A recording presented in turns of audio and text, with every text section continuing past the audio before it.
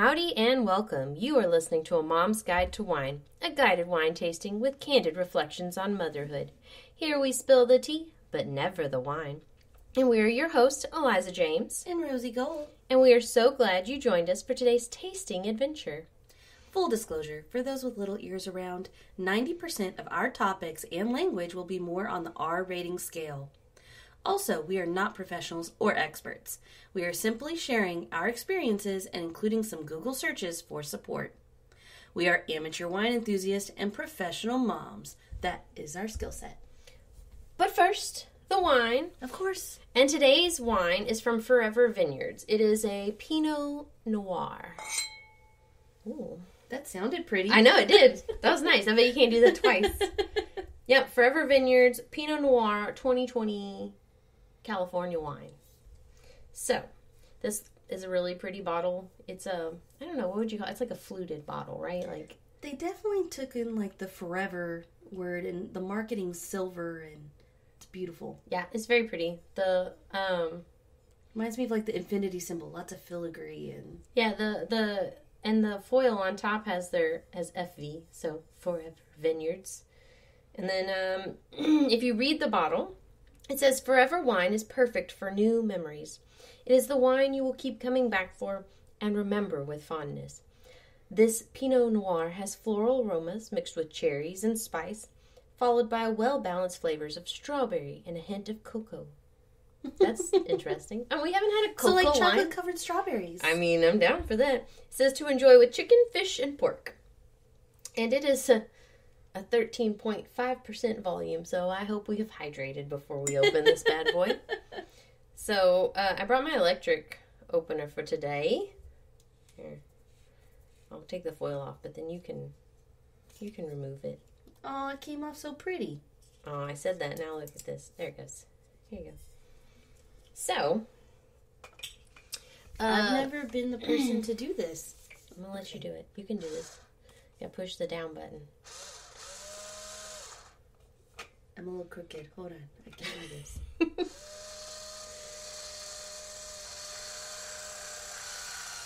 Yay!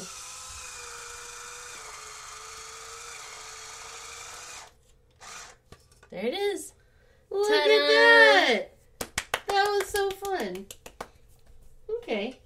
Yeah, see, it's not bad. Here, we'll dispense the cork.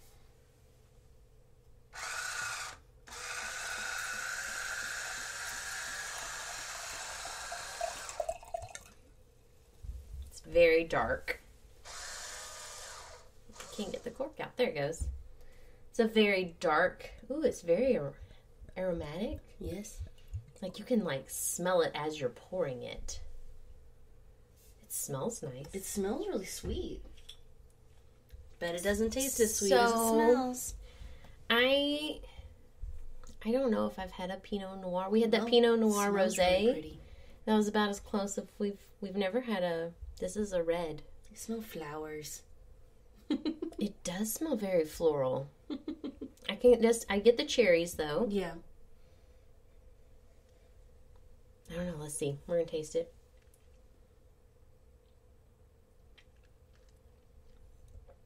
Okay. A little bit of bitter, but I wonder if that's that cocoa at the end of it. I'm gonna do my 2 more sips. Hold on. Give me a second.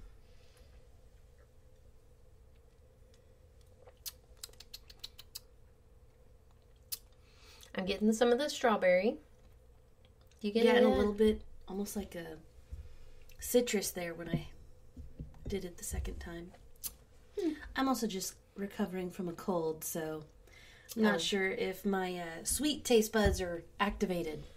Well, you know, it smells very sweet. It smells. It is dry, but I don't think It's not attacking my senses. It's not a dessert wine, but it's also not something like I would eat with my steak. You know what I mean? Somewhere in like, between. It's somewhere in between that. Like it's pretty good. Like a meal, but a light meal. A light meal. Yeah, this is very nice. The Forever Vineyards is part of the family framed winery that's been growing grapes since 1924. So they've been around a little bit.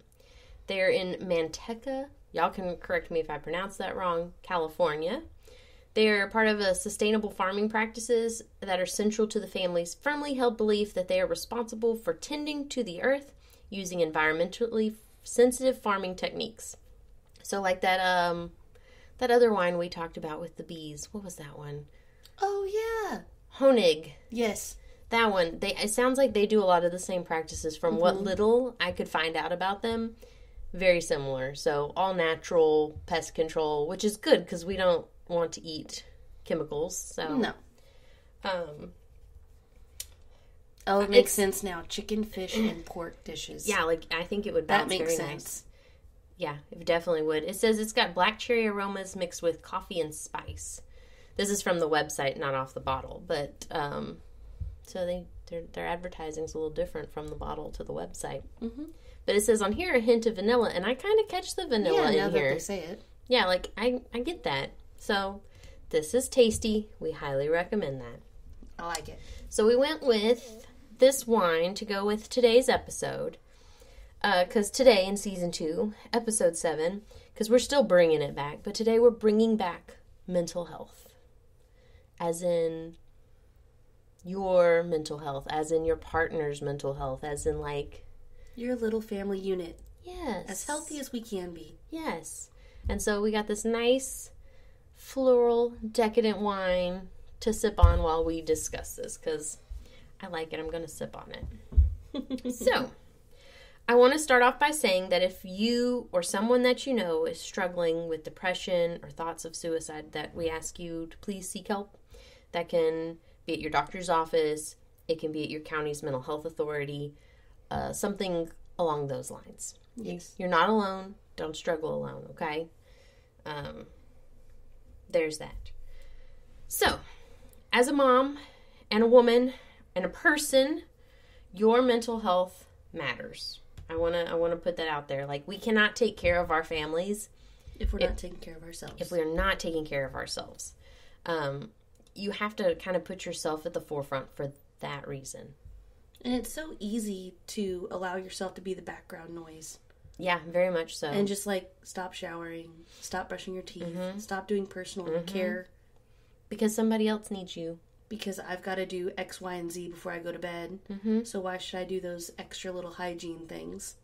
And it's those little things that make you feel normal and human and are very vital to your well-being. It's those little things. So, like, I know they say that when people suffer from depression, they're like, if you can just, like, move from one location to the other, like, that's a big deal. Oh, I have a cat trapped in my office. That's funny. I was like, what are you looking at? There's a cat. And she's going to be very angry here in a minute when she realizes she can't get out the door. That's okay. If y'all hear a meow, it's okay. Oops. But, like, moving from one location to another, something as simple as brushing your teeth, like, that can take a lot of effort. And so we do recommend that you do those small things. Move from one location to the other. It doesn't mean like from one side of the couch to the other. They mean like move from your bedroom to your living room. Right. Or from your living room to your kitchen. Like change locations. Because sometimes doing that can start getting your brain up and moving and doing the feel-goody things that it's supposed to do. But recognizing it in yourself is just as hard as sometimes recognizing it in your partner. So how would we recognize anxiety and depression in each other? It's not easy because most people are really good at hiding it, right? Like, we can go a long time before we figure it out. But there are questions that you can ask, and there are questions you should not ask. And yeah. Who knew? Because some might make things a little more difficult, awkward, assertive. Yeah, they're just not good questions. So medicalnewstoday.com had a great article on these types of questions because I was looking into that. Like, what should we say? What should we not say to somebody who may or may not be suffering from anxiety, depression, or other thoughts, right? Like, it's all mental health. So questions you should ask are, can you help me understand how you are feeling? What activities do you find enjoyable right now? I think that's a big one. Like, yes. Like, I don't know, I told my daughter the other day, like, she was feeling bad, and I was like, well, you should online shop. I said, don't actually buy anything. because you're 12 and you don't have access to a credit card. But I said, you should online shop. I said, actively put things in a cart. I said, because that releases endorphins in your brain, which releases the happy signals in your brain. And so online shopping that's why people do it all the time. With limitations that they don't, like, develop into a it's a fine shopping spree. It's a fine coping mechanism for right now, but I do it. But I never actually buy the stuff. I like to put it in a cart, and then when I'm feeling better later, about whether or not I actually want it. I delete it. I'm one of those. But it makes me feel good to put the things in the cart, and then I delete it. And if the individual responds with, I don't know of any activities, then you need to maybe help them find a new activity that will bring them joy. Maybe sitting outside. Yeah. Sometimes that's enough. I make my daughter go sit outside some days. Do you enjoy spending time with others? People who are in severe depressive modes, or even those with high anxiety levels with people, or to be around people, don't enjoy being around people. And so I think those are good questions, because then you can know, so we're not going to go shopping at the mall because that might not be best. You might not even want to be around me. And how are your energy levels? I feel like that's a really good one, because when you're down and out, your energy levels are also down and out. Are you sleeping more or less than usual?